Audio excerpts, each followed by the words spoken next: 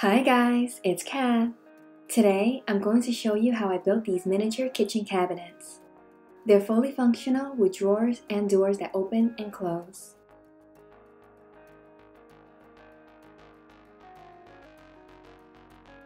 It even has a Lazy Susan turntable in the corner cabinet.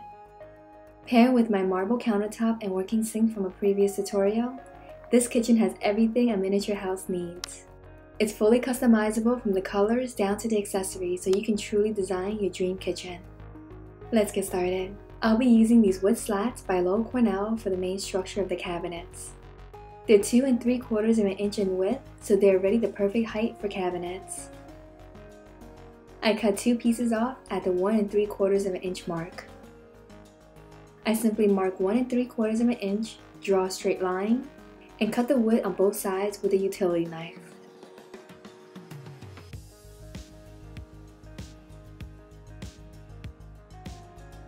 The wood is soft enough that it just snaps off.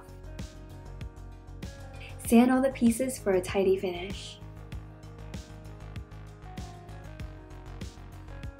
Glue both of these pieces onto the remaining longer one at the edge and the other one 2 1/4 inches away from it.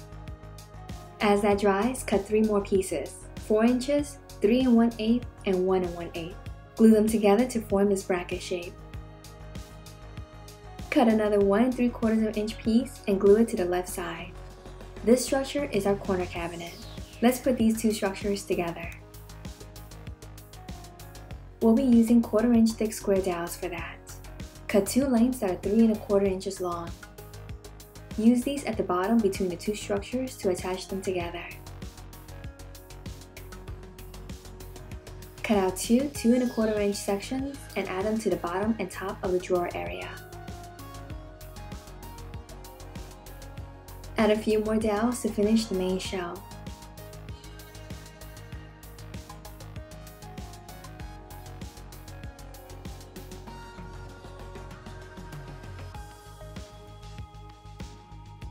Now let's make some doors. I take 2 super jumbo craft sticks and glue them together. From this wider piece, cut off the rounded end and cut off a 3 1/4 inch length. Draw a line down the center to divide it into 2 doors. Score it on both sides.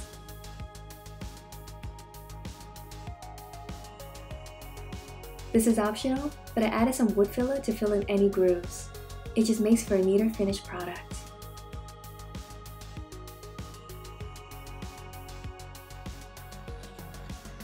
I use some wooden coffee stirrers for some decorative trim on the doors. You can skip this step if you like a more sleek modern look.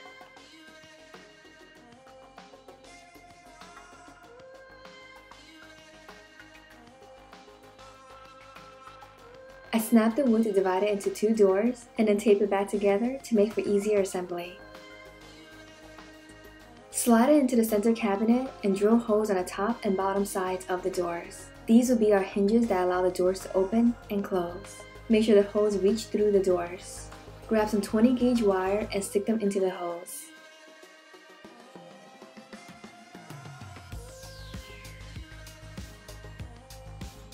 Snip off the excess wire.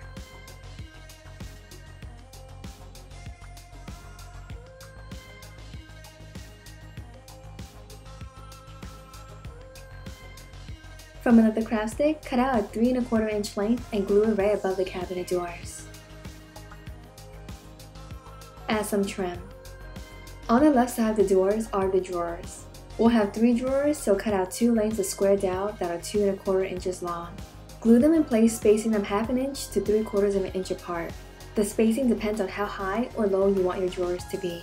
While that dries, let's make another door for the corner cabinet. Grab some giant craft sticks and glue them together lengthwise. Cut 2 1 3/4 of an inch lengths for the 2 doors. Add trim to each one.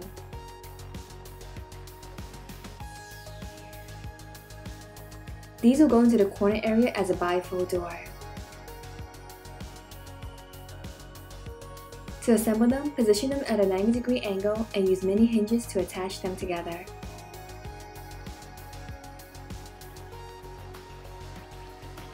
This is optional, but I cut grooves into the doors for a cleaner look. As the glue, I'm using JB Weld metal epoxy because it works so well for metal parts. Simply mix equal parts of black and white and use it just like glue.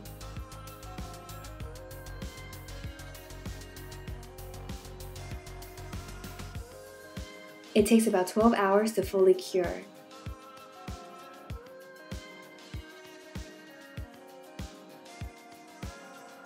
Once it's cured, these hinges aren't going anywhere.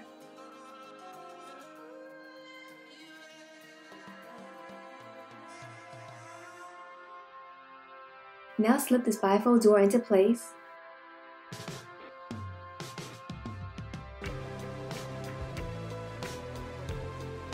And drill a hole on the right side for a wire hinge. Drill the hole, add the wire, and snip off the excess.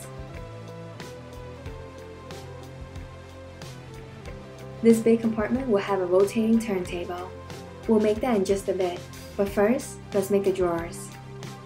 From a combined craft stick, cut out a 1 7/8 of an inch by 1 3/4 of an inch rectangle.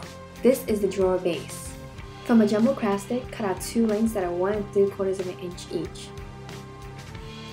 These will be the drawer sides. Lastly, cut out a 1 7/8 of an inch length for the drawer back. In order for these drawers to slide in and out smoothly, I'll be 3D printing some drawer rails.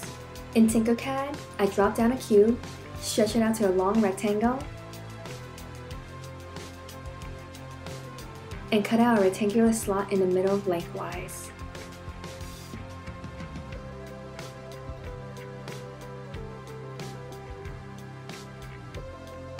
Then make a thinner rectangle that fits perfectly into that slot.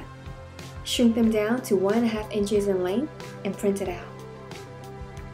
As much as I love handcrafting minis, there is a level of precision and repeatability with 3D printing that I simply adore. To be able to copy and paste and then get replicas of a design I created is amazing. You can make them from matchsticks following my dorm desk tutorial.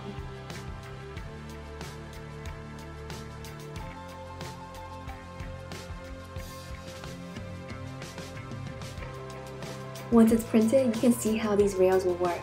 The outer rail will be glued inside a cabinet, and the inner rail will be glued to the drawer. Copy and paste to make 6 of these sets. I glue the thin inner rail to the side of the drawer with JB Weld.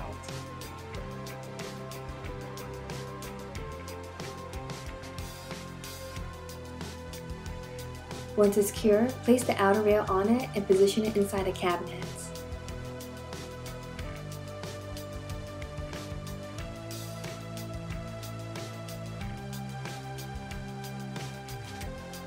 Mark guidelines and then glue the outer rails in place.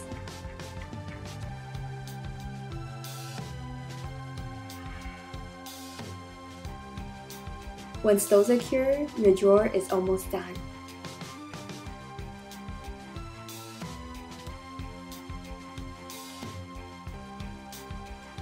For the drawer front, cut out 2 2¼ inch lengths and combine them for thickness.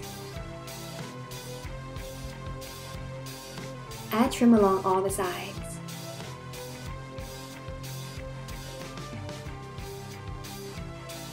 With the drawer already in place, add wood glue and position the drawer front on top. This method of adding the drawer front on last ensures a really clean finish.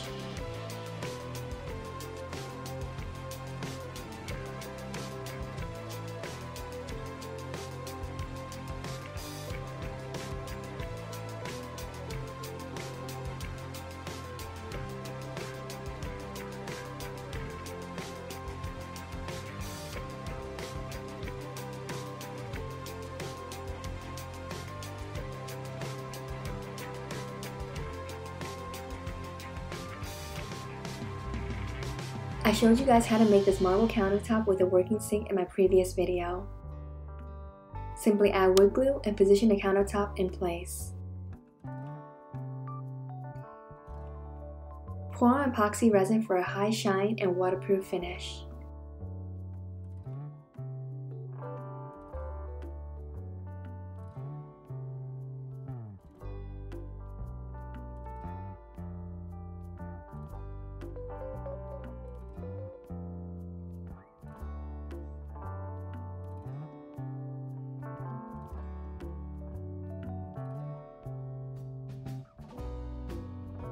Let's paint this beauty.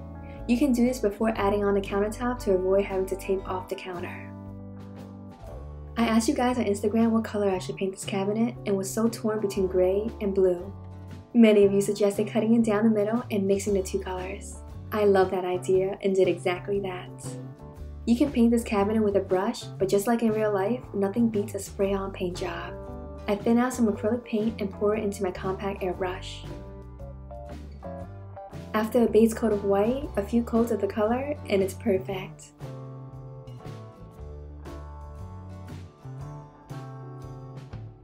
Peeling the tape off to reveal how the counter and the cabinets look together is so satisfying. I attached the faucet I showed you how to make in my previous video. I use a toothpick to hold it in place as the JB Well cures. Now it's time for handles. I designed these super simple ones, but you can also use a matchstick like I've done many times before. They're just simple long rectangles.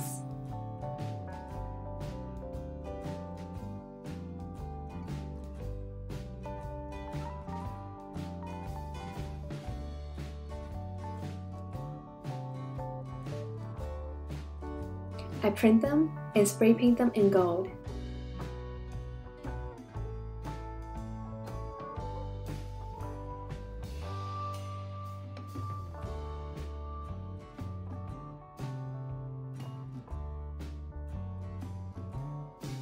I use JB Well to adhere them to the doors and drawers. It creates a super strong bond even with plastic and wood.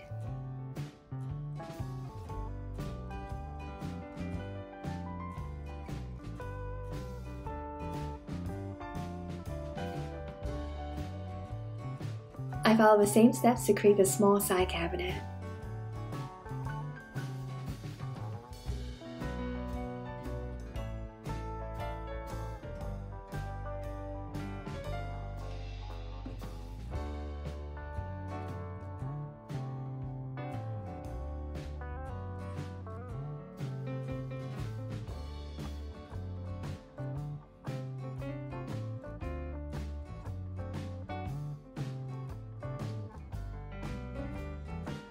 Almost done, guys.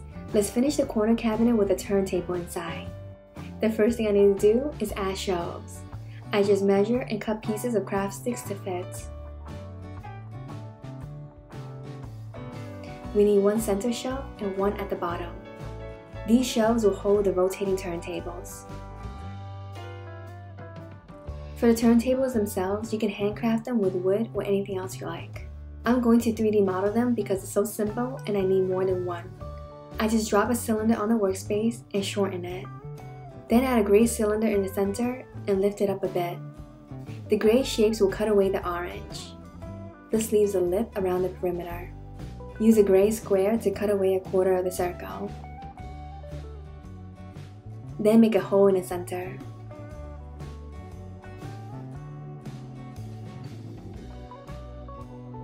We need 2 of these. To attach them inside the cabinet so they can spin, I'll be using a round dowel. Cut a 1/4 inch length and place it inside the hole. Tape it down so it holds the dowel in place. Add wood glue to the dowel and place it inside the cabinet. Once the glue dries, you can remove the tape. The dowel will be attached, but the turntable is free to spin. I chose to print these again in white for a cleaner look. They spin so well and will be great for holding mini pots or pans or food items.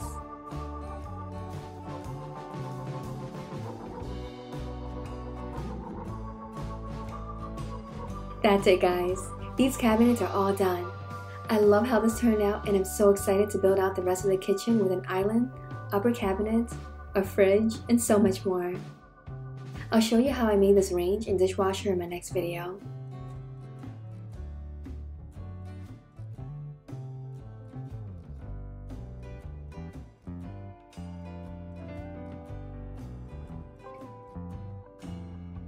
I hope you guys liked this tutorial.